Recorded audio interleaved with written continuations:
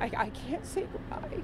I just can't say goodbye. Linda Beigel came to connect again with her son, teacher Scott Beigel, to stand in his classroom. I needed to see where he stood when he tried to close the door that saved 31 of his students. You see the bullet holes.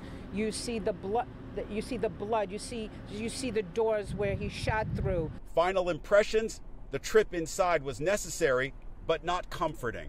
There's no closure for me. I can't speak for anyone else. There's no closure.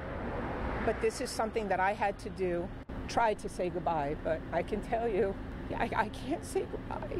I just can't say goodbye. It's been 5 years and 151 days. It's been 1,969 days.